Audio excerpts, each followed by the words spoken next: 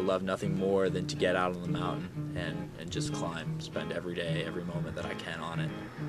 I'm Nate Smith.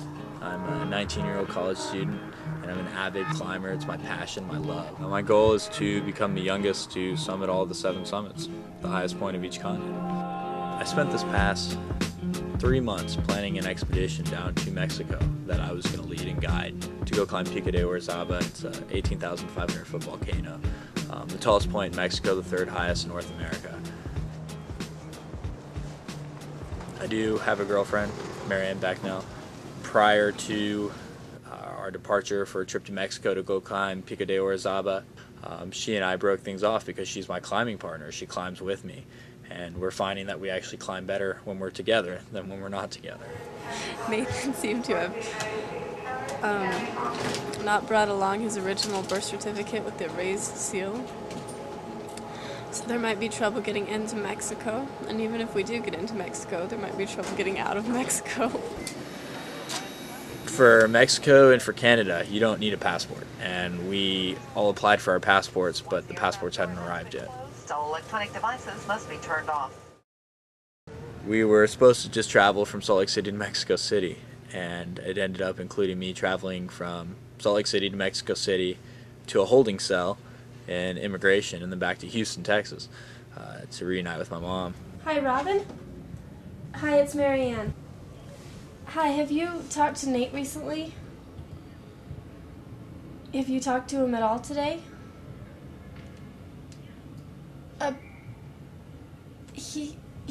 We're in Mexico City. He couldn't get into Mexico City. Where's Nate? Let's go to Houston. Why? He didn't have his original birth certificate, and so at customs in Mexico they wouldn't let him in. Are you kidding me? No. We're trying to stop Nate's bags from going back to Houston and following him on a wild goose chase halfway around the world. Traveling's a bitch. I mean, just this whole day has been hell. Yeah. This day's just been. Yesterday was hell. Getting home, going through customs again. Yeah. In the United States? They let me by with my driver's license because the guy here took my birth certificate copy. They took me to the gate. They completely strip searched me, everything. Treated me like shit. Threw me on the plane. Closed the door in my face. They were shitty. Nate and Kurt left the hotel this morning to head up to the Puebla airport to pick up the bags. Hablo inglés? I have 3 baggages that arrived on the flight last night. Didn't arrive. The flight didn't come in. And apparently they weren't there. Apparently that flight that they were supposed to be on to be here yesterday got canceled. And maybe they're on today's flight. We have no idea. I called Continental, and because it has an AM tag number on it, they can't look it up. You can tell he's a little on edge. He wants things to go smoothly, but can't complain. We're having a good time. Hello. Salud. It's none of them want to take the blame. I don't think they're lost for good. It's just going to be a day or two before they probably, just because things are probably still a mess in Houston, and they'll dig them up and be like, oh, we've been looking for those. We're finally here, and we've got only so far till we go to the mountain, and the mountain's just so beautiful. It's so gorgeous. I'm really excited. Usually, the day you wake up after your first night's stay, you get driven by a 4-wheel drive ride to the trailhead. We weren't ready. We didn't have the gear. We didn't have our food. We didn't have the gear. And at this point, we were kind of wondering what to do. So we spent that day doing a training hike, where we went and hiked this little peak in the just behind Serving Lawn. Is there a stinger in there? No. Whoa, I'm watching it grow. Sweet. So glad that Pico de is recommended. Yes. I really don't think I would have experienced Mexico the same. So we start cutting back and forth and realize that we were in quite a bit of trouble. We were in this dense hillside of cacti. Want to pair tweezers and stuff? It's out. It was all the way in his hand. All of it now? Ah! How's the hike, Mike? Whose idea was this? He's off the team. He's voted off before Nate. And when we got back, Senor Reyes saw that we were all cut up. In fact, he said his stable man had been out there with their horses and had started laughing at us and came back to Senor Reyes and said, "There's these Americans up in the cacti. What are they doing? They're climbing and they shouldn't be there." At that point, I think Senor Reyes had a lot of doubt whether or not he should take us up to the base of Orizaba, wondering if we could get up that mountain, just because we couldn't even coordinate getting up this hillside for a training hike. Yeah, it's great. It's great. Yeah, you look like you need a shower. You need a beer. Yeah, exactly. Exactly. All right, well, I have to know. All right, bye. We woke up that morning and I called the airline, and the airline at that point had officially declared our luggage lost. I made the decision as the expedition leader to go for the mountain as long as we could find enough substantial gear. You got sunglasses. Great. I'm just a big man. Hey, now it fits. It's magical.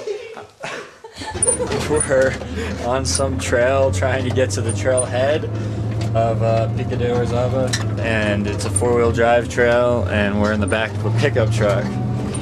It's like a prison wagon. But It's a little bouncy. a little bit.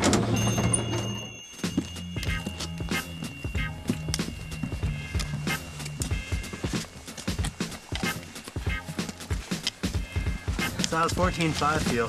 It feels really good. I'm feeling really well. Really good. It's that damn altitude getting to your head, man. I have the IQ right now of a codfish. It's one step below what I used to be at Parrot. Instead of spending a night at 14,000, then a night at 16,000, and then going for the summit, we would go straight to a high camp from the trailhead at about 15,500 feet, and then go for the summit that night. Bienvenidos a mi casa! With what he has in this altitude, you're chilly. And to be honest, I'm missing, you have some of my layers. Yeah. I'm chilly. Wait, make the summit tonight? Go for the summit tonight. Like as in leave tonight about 3 o'clock? No, as in leave tonight around probably 1 o'clock. This is 1:30 a.m. on Sunday morning. It's very cold degrees, but we'll make do. We're at probably just below 17,000 feet on vertical pledge summit push. At about 18,000 feet, about 500 vertical away from the summit, I collapsed on my ice axe on a 45-degree angle slope and caught myself and started coughing up water and mucus. I had an extreme headache, I was delirious, was having trouble completing my steps. We knew that Kurt, Marion, and Greg had been able to push up the summit. Summit camp. So this is pretty cool, I guess. Yeah. On the summit. Where's all that cool? I wasn't in any condition to know that I should descend. At this point, I had a goal. I was going to get to the top. But 2 different Mexican guides had passed us and had already been telling us to descend because they knew that we were sick.